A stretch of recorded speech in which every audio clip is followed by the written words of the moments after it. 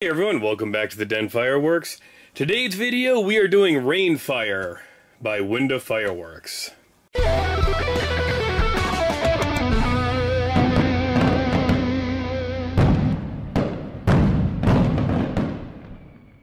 This is a 6-pack of 5-inch canister shells. I had never seen anything on these before, and I was at Atomic Fireworks, one of my favorite local mom and pops in Seabrook, New Hampshire.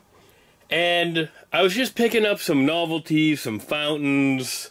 Maybe I got a few cakes as well because they had different ones, and you know how it goes, you know? And when I cashed out, they still gave me my reward points, so I had 20% of the purchase to go get more stuff. And I saw these shells, really knew nothing about them. I've done some really nice Winda shells, Neon Beefs, G-Force, the Black Site Armaments, beautiful shells. I also did the Tank Busters, which let me down, but this is a set of all Nishiki Willows, and I haven't really seen Winda having a set of just Willows, so I wanted to pick these up, check them out. So if we open it up, we just have one sleeve of shells in here, one fiberglass mortar. So we take it out, we have Rainfire logo, Nishiki Kimuro, nice fiberglass mortar. I don't have any effects on the box, and I don't know if there are any on the shells either. So if we take these out, it's that highly reflective, really annoying to read wrap on these things. And we have this end up, must be used in a launch tube. We have it shoots flaming balls. But we do have, okay, so this is Nishiki Kimuro with blue pearls. And it looks like there's a 2 on it. It's hard to read, but it is there. I'm sure it's impossible on the camera. So I don't know if I'll actually be able to take a picture of these either.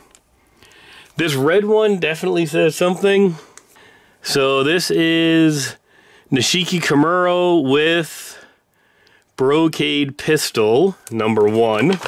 Nishiki Kimuro with Crackle, number 6. Nishiki Kimuro with Red Strobes, I think that says 5. Nishiki Kimuro with Orange Pearls, number 4.